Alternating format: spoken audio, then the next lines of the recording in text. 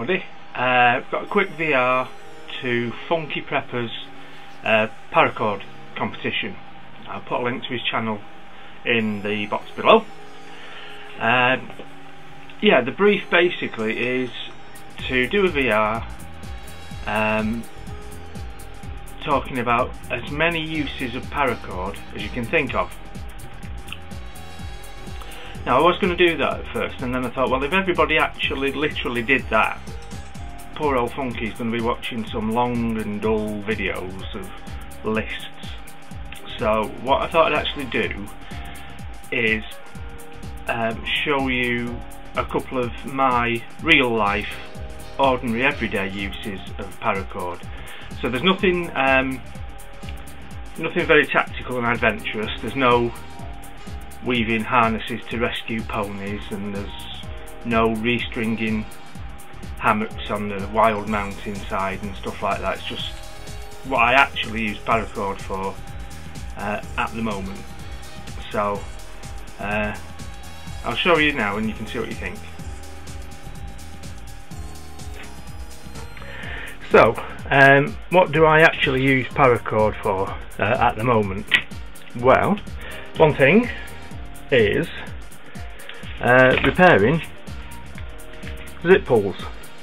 Got this wallet 10 years ago and it cost an absolute fortune. It was the only one I could find that was heavy duty nylon with a zip all the way around. So when the tag on the zip pull went, paracord's the obvious choice. And not just on the wallet, bags and coats as well. Like that, it's very helpful. And the second one is obviously lanyards on things. This example is my USB stick. It's a cracking USB stick, but it came with a big wire loop thing that I didn't like at all.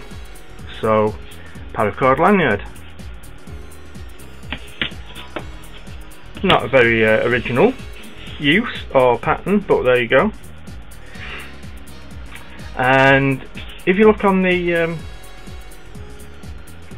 paracord itself, it's tied round with an old broken bootlace, and that's my third use at the moment. Bootlaces. It makes excellent bootlaces actually. I'm very pleased with it. It was a bit of an emergency measure on the day, but I think I shall be adopting that.